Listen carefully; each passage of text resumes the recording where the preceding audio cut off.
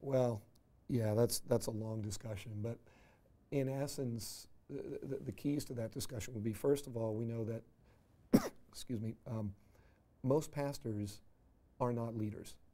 They're good people, but they haven't been called by God to lead.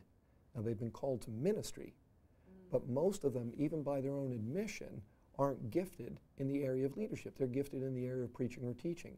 And that's what they've been called to do. That's what they're great at. That's what they love to do. That's where they get the greatest resonance with the people that they're ministering to. But the problem is the model that we have for the church, which we created about 500 or 600 years ago. It's not scriptural. We kind of made it up. You look at that model and it dictates that if you want to use that gift of teaching or preaching, the only way you get to do it is by being the leader.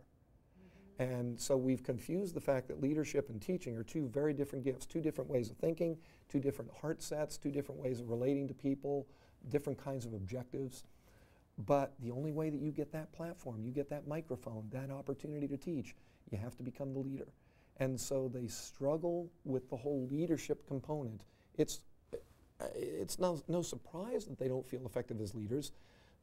They weren't called to lead. They don't have a passion for leading. They don't have the gifts for leading. They don't really enjoy leading, but the only way they get to do what they do enjoy and what they're good at is by combining those two roles.